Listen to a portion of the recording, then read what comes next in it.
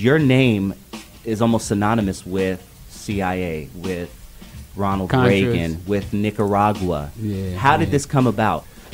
Well, it was this reporter named Gary Webb from the San Jose Mercury News, and he was following my old drug supplier, you know, trying to figure out who this guy was, what was he doing, how did he do it, you know, how was this guy avoiding prosecution for all these years. In his research, he ran into me, and we struck up a friendship, and he told me he was writing a story, and we just started working together. You funded, and this is what I fucking found amazing, you funded Anita Baker's first album. I gave Otis Smith the $600,000 to finance her project. Why didn't you go into hip-hop? I had a decision, like, do I go with DJ Pooh and do a hip-hop album, or do I go with Otis Smith, Dick Griffey? Bigger names. DJ Pooh wasn't as big. He hadn't worked with Ice Cube or anybody at that level yet. So. And then when I went in their offices, they had, like, the platinum and the gold records. I DJ think Pooh was probably in the garage or something, you know what I mean? Oh, man, I go over to the house, and it's crazy, right? Because I meet Dre a couple years ago for the first time. Dr. Dre? Okay. Yeah, so, and I go over to his house, and we sit in his house, and he was like, man, that day you came over there with DJ Pooh, I was sitting there. I look at it, and I was like, wow, you know, you had all those guys right there. You were right there. And, you know, their project would have been a lot cheaper to finance than with Anita Baker's. And then I had all the independent distribution at that time. You know, I had Otis and Dick Griffey would have did anything that I wanted them to do. Anything, man. So, you know, both of them rest in peace.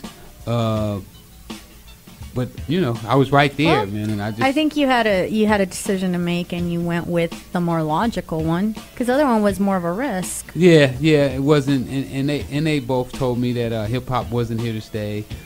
You know what? Let's get on it now. Who do you know the source of who turned you in, or was it just your name was just already out there, you know, and it just was inevitable? Well, my name was out. You know, I believe that they have what they call a pecking order, and they go to the top of the list and they work their way down. Right. Well, my name was already there, and when Danilo Blandon, who is my informant, the guy that set me up, when they came to him and told him that they wanted me, then he obliged, you know, by cooperating with him and set me up. And I believe I read too, he wasn't even deported after that, right? No, I got him deported. Yeah. I got him deported. Wikipedia, you need to update your shit.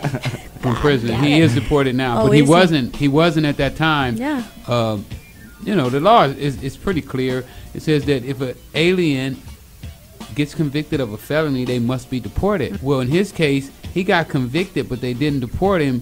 They allowed him to get a job with DEA. Ain't that some shit? And was working. And when he set me up, he shouldn't even been in this country. So you got on that shit real quick. Huh? Oh man! And then this guy Tellez, he should have been fired, but they demoted him at least. You know, I had to settle for the demotion. Well, he's the guy that for INS that doctored up his green card and gave it to him.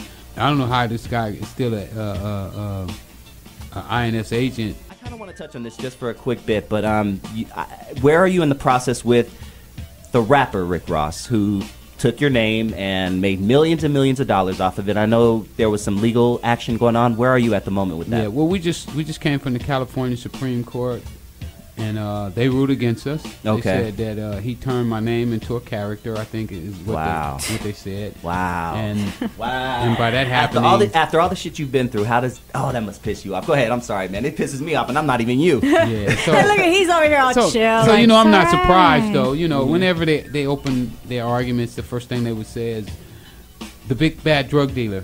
You know, once you sell drugs in this country right now, it's such a stigma to it that once you do that, then you don't really have rights anymore.